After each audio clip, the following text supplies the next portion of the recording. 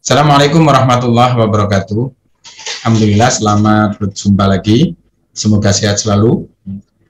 Kita akan lanjutkan perbincangan kita berkaitan dengan teknik menggambar atau menggambar teknik pada bab gambar potongan atau gambar irisan.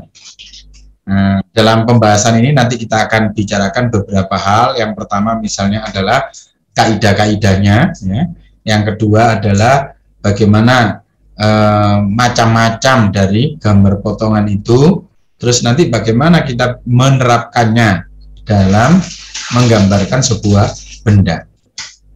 Baik, selanjutnya mari kita bincangkan satu persatu dari subtopik yang kita bahas pada kesempatan ini. Baik, pertama kita akan bicarakan tentang kaidah menggambar potongan. Kaidah yang pertama adalah bahwa gambar potongan ini kita lakukan digunakan untuk menghindari kerutan, ya, sehingga kerutan atau kerumitan itu tidak terjadi pada hasil gambar kita. Nah, supaya nanti pembaca dari gambar kita ini menjadi jelas, ya. Itu yang pertama. Yang kedua, potongan atau gambar potongan ini juga kita gunakan untuk mendapatkan gambaran dari bagian-bagian yang tersembunyi. Kan di dalam benda kerja itu ada saja bagian yang tersembunyi. Kenapa? Karena terhalang oleh bagian benda yang ada di depannya dalam pandangan kita itu, sehingga menjadi tampak tidak jelas, ya. Nah, ini kita gunakan gambar potongan untuk memperjelas pandangan itu, memperjelas pandangan dari benda-benda yang tersembunyi. Nah, yang ketiga itu adalah dilakukan untuk memotong benda, ya, menggunakan sebuah bidang proyeksi. Jadi cara menghasilkan gambar potongan itu kita gunakan sebuah bidang, ya, untuk kita potongkan kepada benda tersebut. Jadi namanya sering disebut dengan bidang proyeksi. Nah, gambar potongan ini, ya, untuk menunjukkan bahwa ini adalah gambar potongan atau tidak, itu digunakan dengan mengarsir penampangnya. Jadi kalau ada penampang yang diarsir, ada penampang luasan yang diarsir, maka berarti itu adalah gambar potongan. Jadi cara menyajikannya dalam gambar dengan cara mengarsir. Nah, ini contoh-contohnya, contoh gambar potongan dari sebuah benda, ya. Jadi ini ada bidang proyeksi untuk memotong. Ya, setelah dipotong oleh bidang proyeksi ini, maka terlihatlah penampang, luas penampang permukaan potongan. Nah, ini yang kemudian dalam gambarnya kita lakukan dengan digambar, diarsir yang bagian benda yang dipotong itu, ya, seperti ini. Baik, berikutnya, ya, ini adalah proses bagaimana kita menghasilkan gambar potongan. Bagaimana caranya?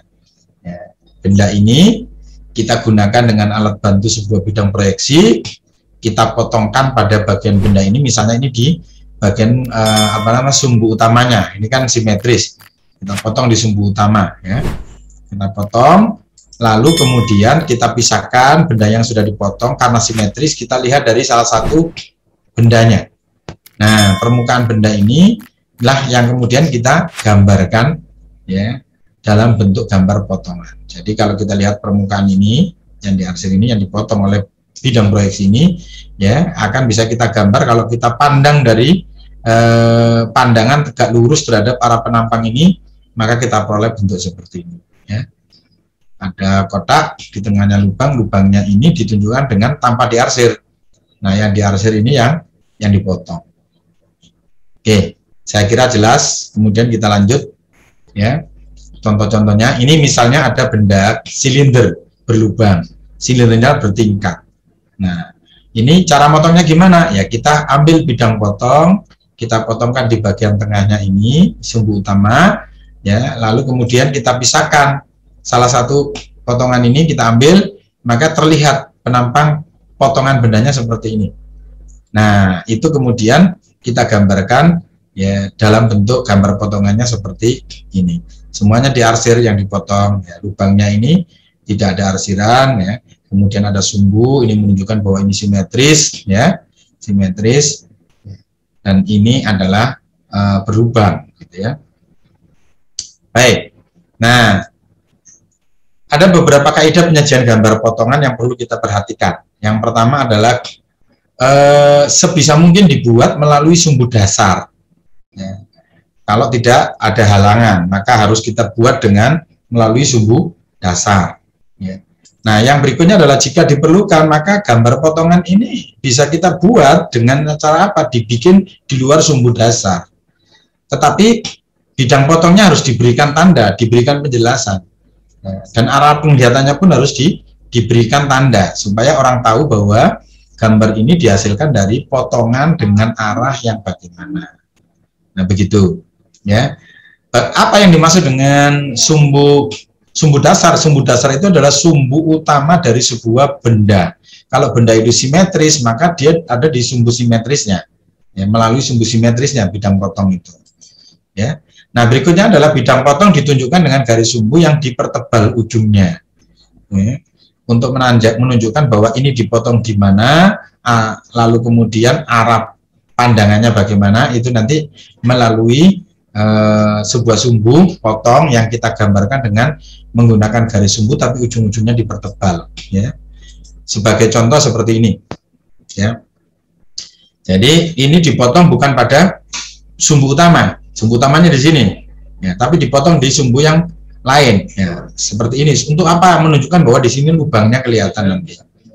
Lalu dipotong dengan sumbu potong yang ujung-ujungnya dipertebal, ujung-ujung sumbu potong ini dipertebal.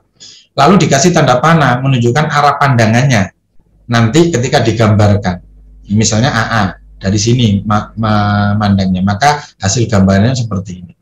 Ini bulat, ya, yang pejal di depan di arah sana itu kelihatan. Lalu kemudian yang bidang potongnya kelihatan ini diarsir, ya. Lalu ada lubang di situ. Baik, lanjut penyajian gambar potong. Itu ada beberapa. Pertama, letak potongan dan garis potong. Ini harus diperhatikan. Lalu kemudian gambar potongan kita ini gambar potongan sederhana atau tidak. Kalau sederhana itu biasanya ya potongan penuh, potongan separuh, atau potongan setempat. Bagaimana potongan penuh, separuh, setempat kita bahas di belakang nanti. Lalu berikutnya adalah penunjukan bidang potong. Ini penting, penunjukan bidang potong harus ada, ya, kita sajikan. Kemudian potongan lebih dari satu bidang. Ini juga nanti harus ditunjukkan kalau ada potongan lebih dari satu bidang. Lalu potongan yang diputar, ya. Ini potongan diputar atau tidak, ya. Nanti kita tunjukkan bagaimana caranya. Potongan yang berurutan, ya. Nah, yang terakhir potongan benda tipis. Nah, lalu nanti ada benda-benda yang tidak boleh dipotong yang harus kita pahami, ya. Nanti ada benda-benda yang tidak boleh dipotong. Baik, kita bahas satu persatu bidang pemotongan. Ya, untuk menunjukkan bidang pemotongan ini digunakan garis gores tipis, di mana pada ujung-ujungnya dan pada perubahan bidang pemotongan belokan garis tersebut ditebalkan. Ya. Ujung-ujungnya atau belokan potongan itu dipertebal. Contohnya seperti ini, ya. Jadi ini ukurannya, ini gambar kalau lurus dipertebal ujung-ujungnya, tapi kalau ada belok-belok pemotongannya, maka beloknya ini juga dipertebal. Ya. Ini menunjukkan bidang yang dipakai untuk memotong. Kita contoh-contoh, masuk ke contoh. Ini bendanya, ada benda begini. Kita potong di sumbu utama, ya, sumbu utamanya di sini. Maka hasilnya seperti ini. Ya, gitu. Nah, yang lain ini tidak dipotong di sumbu utama, maka harus diberikan tanda pemotongan lalu dikasih arah pandangannya AA. Kalau ini nggak perlu, kenapa? Karena kita sudah potong di sumbu utama, jadi orang sudah tahu, ya. Ini pemotongannya sumbu utama, sumbu utama. Nah, yang tidak sumbu utama dikasih tanda garis potong seperti ini. Ya, lalu di sini hasil gambarnya ini ditulisi potongan AA, gitu ya. Di gambar bendanya ditulisi ini AA. Oke. Nah, sekarang potongan satu bidang. Ya. Potongan satu bidang ya ini, potongan satu bidang. Ya, jadi satu bidang potong saja, tidak ada bidang yang lain. Nah, yang di sini ini ada bidang melompat. Jadi dipotong di bidang ini, seret, lalu dipotong di bidang ini, seret. Oleh karenanya ini berarti kita gambarkan potongan pertama lewat ini, lalu ke sini, lalu ke sini. Lalu dilihat dari arah sana, dari arah atas, maka kelihatan benda yang sudah dipotong nanti bidangnya diarsir, yang tidak dipotong tetap utuh, ya, seperti ini. Lalu dikasih potongan AA. Ada yang menuliskan di sini potongan AA, tapi ada yang AA saja. Ini sudah ketahuan bahwa ini adalah gambar potongan dari garis potong AA. Ya, oke. Bidang potong 1 dan bidang potong 2 tidak dalam satu garis, melompat. Ya. Baik. Berikutnya kita lihat bidang menyudut. Nah, ini kita, mengapa kita bikin potongan bidang menyudut? Ya, supaya kita tahu ini ada perbedaan bentuk antara yang di sini dengan yang di sini. Ya. Nah, supaya tahu kita potong menyudut saja sesuai dengan bidang yang ingin kita tunjukkan. Tapi ketika menggambarkan harus diputar ke sini nih, kita putar ke sini sehingga lurus, sehingga bentuknya seperti ini, siripnya kelihatan. Ya, ini lurus ke sini, diputar ke sini dulu. Siripnya kelihatan, yang di sini siripnya nggak kelihatan. Nah, demikian. Oke. Bidang 2 diputar dulu sampai lurus dengan bidang 2 diputar sampai lurus dengan bidang 1, ini maksudnya bidang 1. Nah, seperti itu, ya. Nah, kalau yang ini bidang bengkok, ya. Ya, bidang bengkok, ditulis ini gambarnya bengkok, tapi kalau menggambarkannya harus sama, ini lurus, nggak usah dibengkokin, ya. Oke. Ya, cara menggambarkan potongannya bidang 1 dan bidang 2 dianggap bidang lurus. Nah, sekarang ini potongan penuh, ya, sudah potongan penuh, ya, potongan separuh itu, ya. Potongan penuh itu setengah bendanya, tapi disebut penuh dalam gambar. Jadi dipotong setengah ini namanya gambar potongan penuh, ya, seperti ini. Nah, ada yang disebut gambar potongan separuh. Gambar potongan separuh itu gimana? Dipotong seperempat bendanya. Ya, maka nanti yang digambarkan separuh saja. Kenapa separuh saja? Ya, karena simetris. Ini nggak perlu digambarkan. Bahkan ini penting digambar tidak dipotong supaya kelihatan bentuk luarnya. Nah, ini potongan separuh. Ya. Lalu potongan setempat itu dengan cara kita sobek. Jadi dengan cara ini membuat garis tipis, ya, garis tipis bebas, ya, sehingga kemudian kita potong separuh di sini, bagian sini. Ya, maka kelihatan potongan penuh di ujung sini saja. Ya, ini garis potong sobek namanya. Cara membuat potongan setempat, benda hanya dipotong di bagian tertentu dengan cara disobek. Ya. Garis batas potongan sobekan ditunjukkan dengan garis tipis bebas. Ya. Nah, seperti ini juga, ini sama. Ini potongan setempat disobek aja. Ya. Ini juga potongan setempat disobek saja. Kenapa? Ya, kalau dipotong penuh, ini malah nggak menggambarkan bentuk luarnya. Ya, makanya disobek saja. Ya.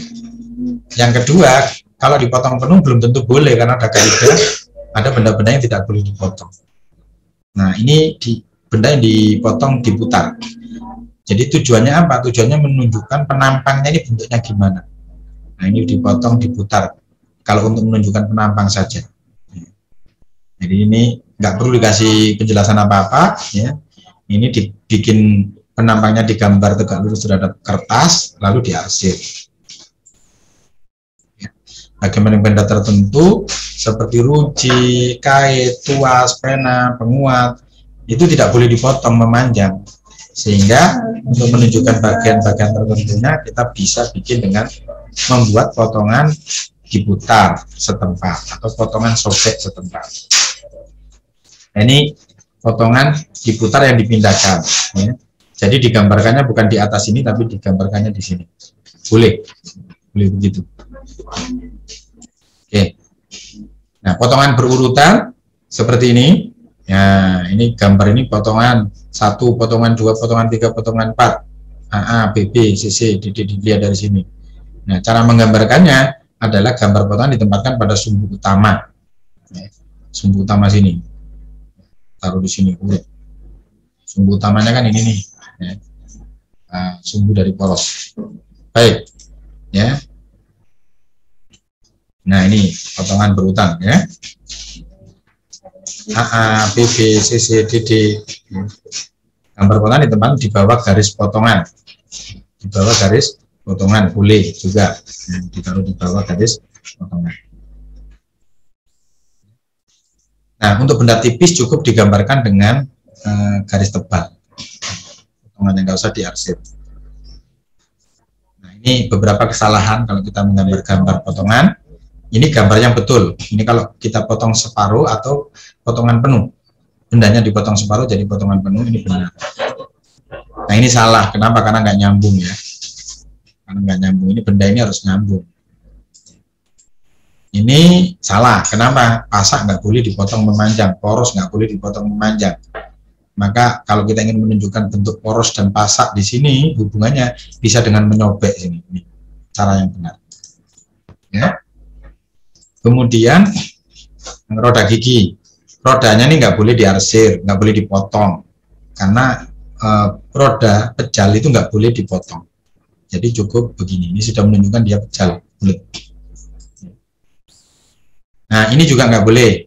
Karena poros tidak boleh dipotong panjang, pasak tidak boleh dipotong memanjang. Ya. Yang boleh gimana? Ya disobek saja, ini disobek.